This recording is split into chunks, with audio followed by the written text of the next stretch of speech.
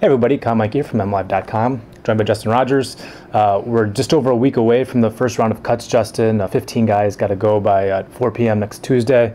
They got cut 37 players by the start of the season. We released our first projections for the 53-man roster this week and generated a lot of discussion. What was the hardest choice, the toughest choice for you when you were making your projection? There was a lot of them. I think. Yeah. I think we agree. We both got stuck in several spots. Wide receiver was a real tough one for me. Corey Fuller was one of the last guys that I chopped. It was a pretty unpopular decision. There was definitely some themes in our comments. Yeah. But there's people really dogging on Chris Durham. Yeah. There's 7 guys for 6 spots there, and Durham and Fuller is the competition. It's not Ogletree. It's not Broyles. It's those two. They have similar builds, not entirely similar builds, but they play the same role in the offense.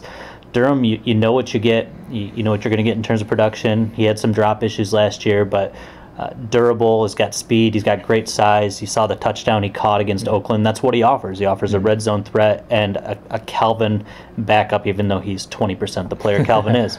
Broyles is I'm sorry, not Broyles, but Fuller. Thank you.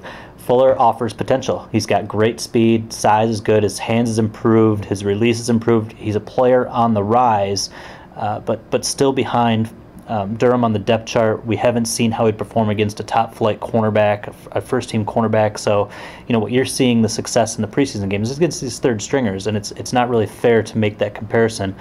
So I have Fuller just missing the cut behind Durham.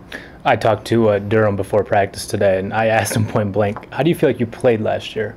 He's like, I know I have a lot of things to work on. I know I didn't play very well. And it's true. I mean, if you look at any of the stats or any of the metrics, he wasn't very effective. At the same time, I think he was asked to do a lot, and maybe more than what he's capable. I mean, he was the number 2 with Burleson out for much of that season. I just don't think that he's gifted enough that I don't think he has the skill set to be that kind of player at this level at number 2. I think asking him to do less with Golden Tate in the fold now and Calvin back to full health, I think that'll be good for a guy like Durham, and I think he can be a very valuable role player in this offense. He was one of the last guys in for me, and Corey Fuller was one of the last guys out, so I'm with you there. Yeah, I mean, Durham is a 5 or a 6, and his role is limited. He's only playing a handful of snaps in a game and more of a red zone threat. Fans aren't hating on him so much because he's succeeding in his role. You ask him to play almost he played more snaps than Calvin Johnson last year. He played more snaps than anyone. Chris Durham should not be doing that. He's not that talented. He's a decent player who's a role player, not a star player. And and we saw what he can do against Oakland. I mean, that was a great catch he had. Defender had illegal hands to his face and everything, and he still pulled it in. Wasn't a great throw. So we agreed there. We disagreed a little bit on the offensive backfield, and I wanted to touch on that because that for me was really difficult. Obviously, Reggie Bush and Joique Bell and Theo Riddick are all making the team, but then it's kind of it's up in the air who makes the team behind those guys. And coming into camp, I thought Mikel Leshoure had a really good opportunity to contribute. Martin Mayhew said he expected him to compete for a job, and I just haven't seen enough from Leshoure throughout camp, throughout the preseason, to give him a roster spot. I cut him from my team, my 53. I don't know what value he would serve on this team. He hasn't been a very good rusher the past 2 years. He does nothing on special teams. Whereas a guy like George Wynn, who no one heard of coming into camp, has impressed a lot of folks with the way he's rushed the ball throughout camp, the tenacity, the physical style. And of course, there's the 2 fullbacks to consider, Jed Collins and Montel Owens. And on mine, I had Jed Collins making the team because of what he can do in the passing game. I've seen a lot of stuff like that in practice, and I think that's something Lombardi wants to use. So I think that he would be a good fit for the offense. And then I had George Wynn, and I think that's maybe a long shot for happening, but I think his skill set is something that could be used on this team. And given the fact he started on a couple of special teams in Oakland, it's very apparent the Lions are considering him. And so that's the way I went. Yeah, no, I think Wynn's practice squad bound. I think they want to see more from him because of the case where injuries are going to happen. If he is on the practice squad, he'd be, the next man up. His route running is still very underdeveloped. He didn't have to do it in college. Special teams is brand new to him, although he looked awesome, made a couple stops. That first one, when he plowed right through a guy, was what you really want to see. You want to see high effort, high intensity, and limited mistakes on special teams. I look at Owens as, I don't want to say a lock, but trending toward that way. He's on the leadership council of the team. He was in the first group of captains for the first game. and he's not a traditional fullback in a sense. He's an all-pro special teamer. You know, he's been nominated a couple Pro Bowls. He showed why in the very first preseason game against the Browns, and as a running back or fullback, he can do a little bit of everything. He averaged 5 yards a carry his last time he was asked to have an extensive load in Jacksonville. It's only like 50 or 60 carries, but he showed he was capable. He can block. We both like Collins because he's got about 20 pounds on Owens, and when you really need a guy to clip a defensive end, you know, on the backside, Collins is going to be the guy that physically can handle that better than any of them. So I see Wynn on the roster, but just on the practice squad, and we agree, Leshoure hasn't done enough despite Caldwell, despite his position coach, despite Mayhew all saying there's a role there.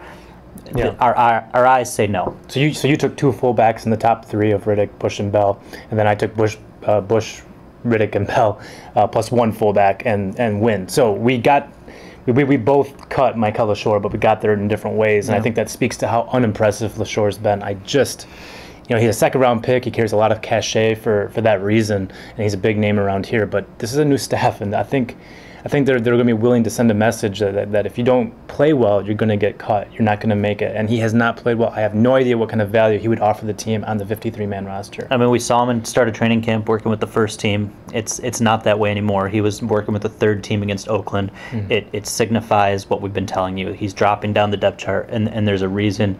Still dancing way too much in the backfield, not hitting the holes with authority yet. I think maybe a nice run at the very end of the game against 3rd stringers, but not breaking tackles, not doing enough to merit a job.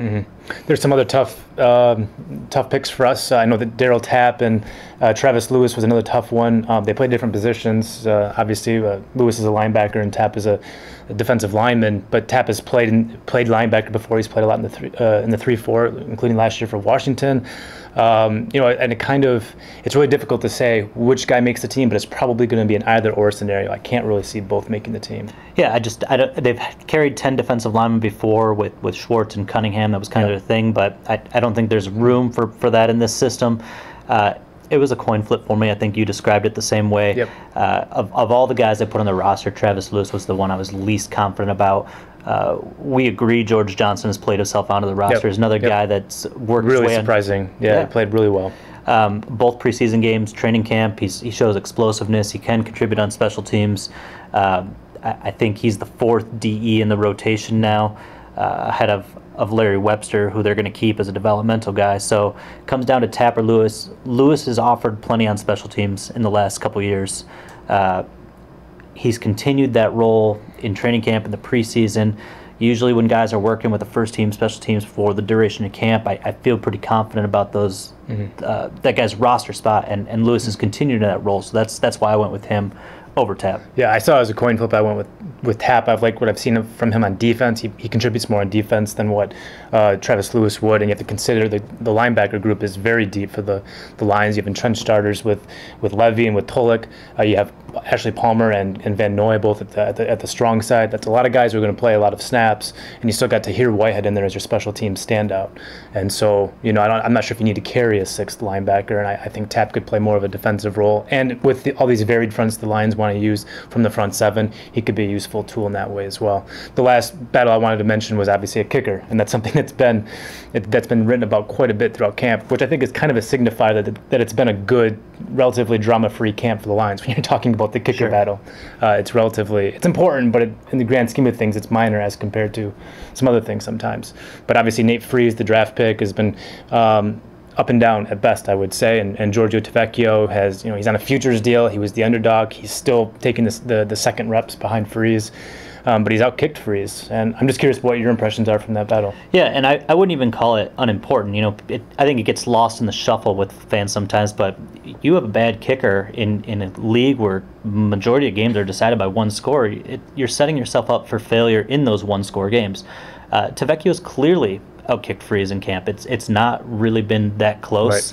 Right. If we were going strictly by the practices that we see, then you know it's not a competition.